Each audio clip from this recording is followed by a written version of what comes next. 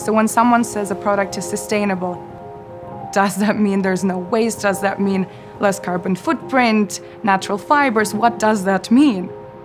So with House of Dagmar, at first I was like, I love the aesthetic. It's so classic and it's pieces that would last for a long time. And then I discovered that they actually care a lot about sustainability. So I was like, I really like this brand. The Zalando Sustainability Award is one of those things that we would be so happy if everyone could have.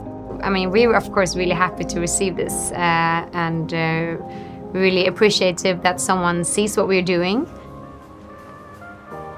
We were then going to design the capsule collection for Zalando.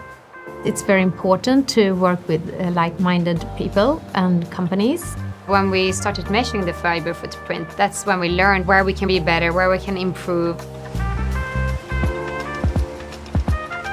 This collection has reduced its carbon emissions. So of course, when you're wearing the pieces and they're beautiful and you know that they're better than most other pieces out there, you're not feeling guilty indulging in fashion.